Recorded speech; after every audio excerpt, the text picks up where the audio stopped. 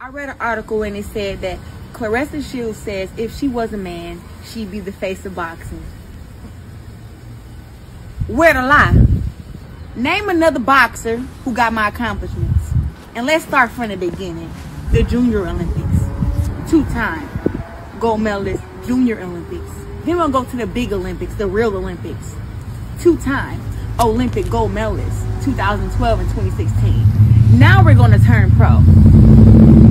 World champion, 4 fights.